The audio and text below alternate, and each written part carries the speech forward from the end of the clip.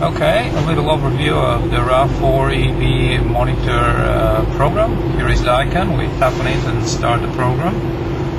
It takes some time, but here we are.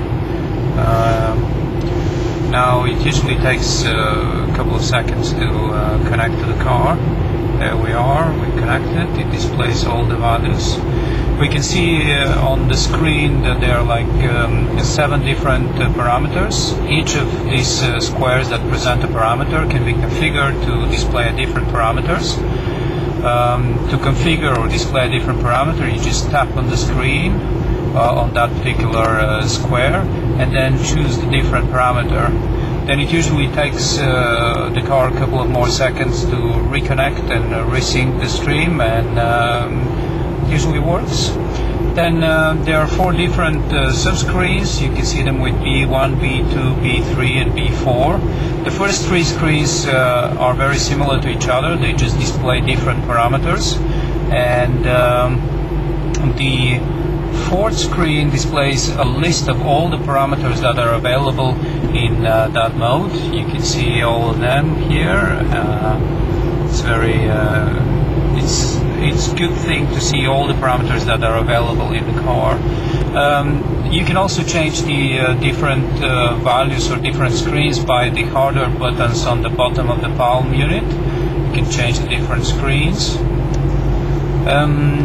That's it. There is a configuration screen that allows you to make configuration, whether to log whether the distance is going to be in miles or kilometers, Fahrenheit and Celsius for degrees, etc.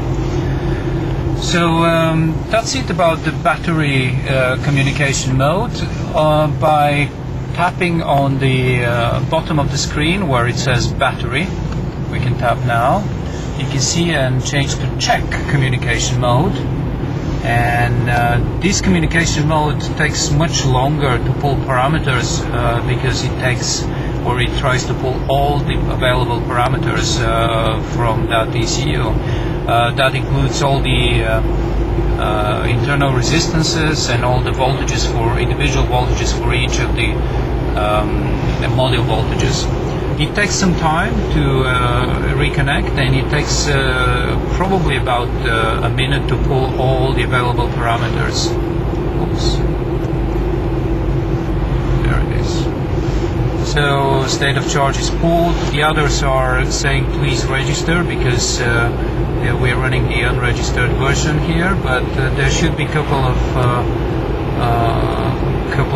values. Here they are, 2 of the module 23 and 24, 12.2 and 12.1 volts, and similar with internal resistances. If we scroll down, they're right now 0. They're going to be displayed in a second or 2. Let's see. It just takes time. There are so many values that need to be. There they are, 6.3, 6.4.